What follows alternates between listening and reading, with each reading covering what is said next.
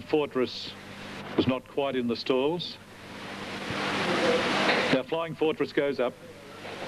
Raging Current a little fidgety in the stalls. Now just waiting on Maid of Odin, and we'll have a start. The Australia Post Captains Flat Cup, 1900 metres.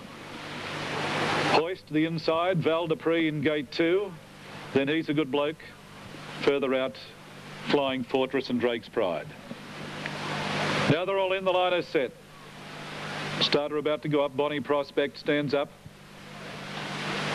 The light is on. Set to run now. Stand by. Starter holding them. They're away in the Captains Flat Cup, a good start. Hoist, Val Dupree and He's a Good Bloke down towards the inside, got away well, as did Flying Fortress. Drake's Pride out wide was Bonnie Prospect, Raging Current and then Maid of Odin. Out the winning post with a circuit to go, and He's a Good Bloke strides to the lead.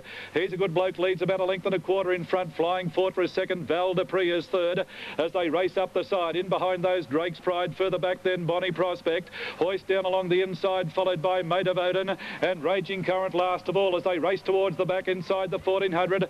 There's a fair turn of speed on. He's a Good Bloke lobbing along, about 2 in front of Flying Fortress. Now this pair have got right away, about 5 or 6 in third. Val Dupree followed then by Drake's Pride fourth on the outside. A further break of about 5, Bonnie Prospect followed by Hoist, Maid of Odin, and a length off Raging Current last of all as they swing down the back. They've got around about 900 to go, and the leader was He's a Good Bloke a length in front. Keeping in close contact was Flying Fortress running second, followed further back in the field.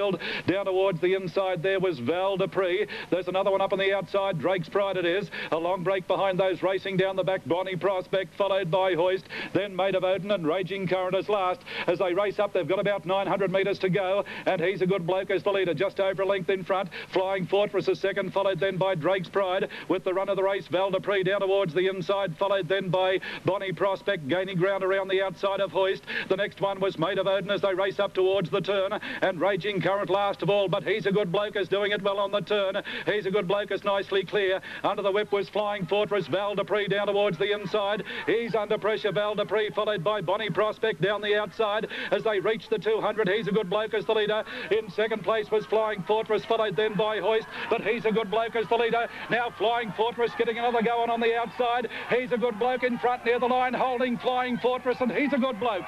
He's a Good Bloke, 3/4 of a length over Flying Fortress. Hoist is third, followed then by Raging Current. Back behind those, Bonnie Prospect, followed then by Drake's Pride, weakening badly Val Dupree, and the last one to pull up was Maid of Odin.